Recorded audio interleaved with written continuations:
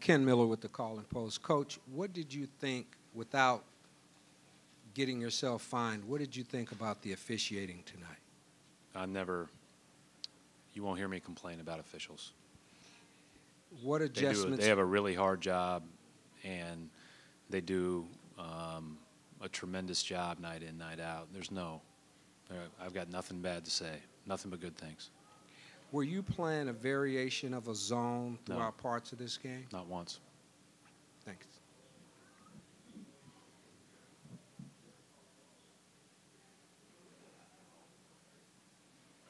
David McMenamin, ESPN. When you guys cut it to 8 late in the third, and then the Cavs responded with a 7-2 run, did you feel like that was a momentum shift headed into the fourth?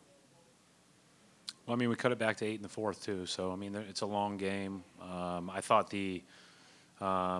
and maybe this is the point in time you're referring to, the very end of the third quarter was not good. End of the first, end of the third were two that really stand out as not good. The rest of the game, obviously, I thought we had some shots we'd like to have back. I mean, I thought we had a couple possessions where we had multiple driving kicks. The defense was broken down, and we just didn't convert. But the end of the first, end of the third those were tough on us. Brett, Chris Mannix with Yahoo. LeBron's ability to kind of dissect what you're doing out there in real time, how much more difficult does that make it for you to establish a defensive identity? Well, I thought we defended a lot better in the second half. I just didn't think – I thought that, we have to have 5 guys playing all out and really honed in defensively. In the first half, I didn't think we were as honed in. I thought we were playing hard, but I didn't think we were as honed in. The second half, we were much better. But, yeah, he's the best in the game at, evaluating the court and figuring out what he wants and where he wants it. And, and the thing about it is that, you just have to battle. You just have to make it as hard as possible because he's going to find a matchup that he ultimately wants. And you have to, again, not let the other guys go off, and which we did again a little bit, and then make sure you make it as tough on him as possible. He seemed to be looking for that Rozier switch pretty often in this one. How do you keep him from getting that moving forward? Well, he's going to go after whoever he wants to go after, but at the end of the day, we've done this a lot. We've gone through it a lot. I think one of the things that sometimes we all get consumed with is the points he scores on that switch.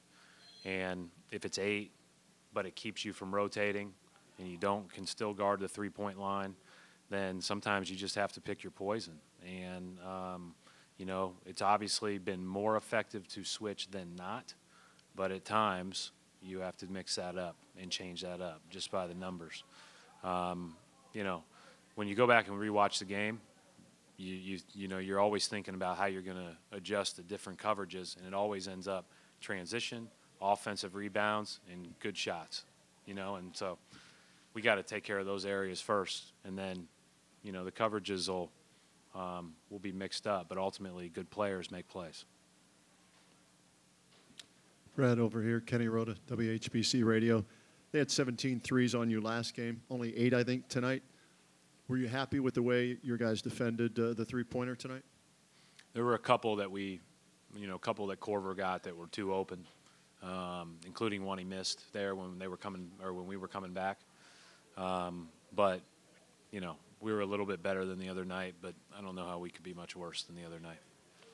As far as the pace, you guys seem to control the pace after the first quarter. Was that an emphasis going into I just the want to game? take great shots. I don't care if they come early, late, whatever. We need to take great shots, and we did that some, but not as much as we need to. Brad, what's the messaging you give your players going into Game 5? It's the best 2 out of 3 to go to the NBA Finals. Doesn't get better than that.